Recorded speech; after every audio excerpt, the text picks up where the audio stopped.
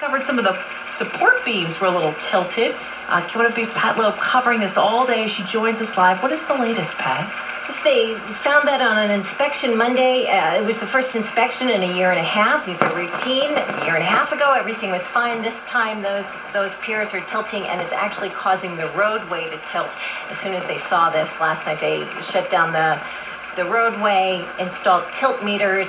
They've been looking at those for the last 12 hours. It's inconclusive. They're trying to figure out what's causing it, how to stop it, and how to shore it up, because the Delaware Department of Transportation Chief Engineer Rob McClary says they can't reopen the road until they know they can shore up those piers. It's not going to be something that we do in days.